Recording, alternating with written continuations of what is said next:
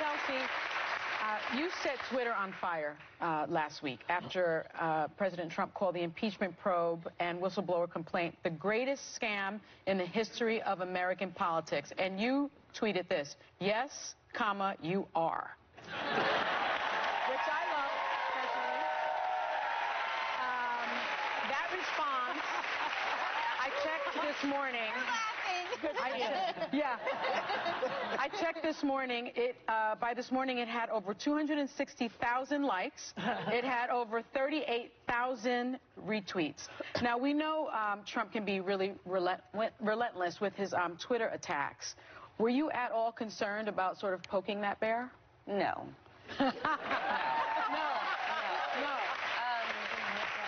And I do believe that he's the greatest scam in American political history. Really?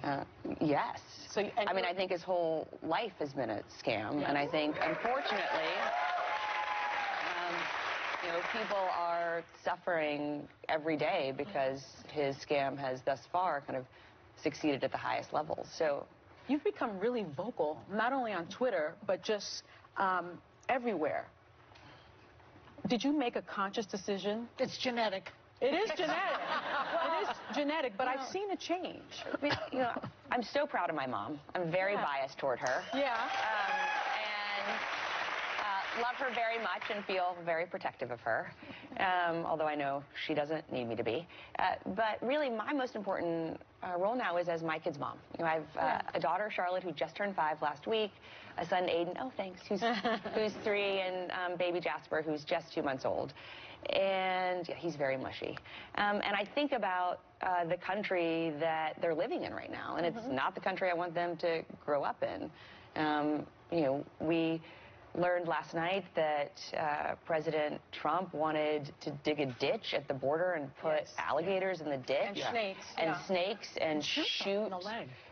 Shoot migrants in the leg. Migrants in the leg. And, you know, I know that... Is that real? We've long, allegedly, those are the allegations. We've long had this, I think, tagline from Adam Sewer at the Atlantic that the cruelty is the point. I think that article came out a year ago this week. But the depths of the cruelty and the inhumanity toward migrants, towards people of color, towards our LGBTQ community. War heroes. War heroes, yes ma'am.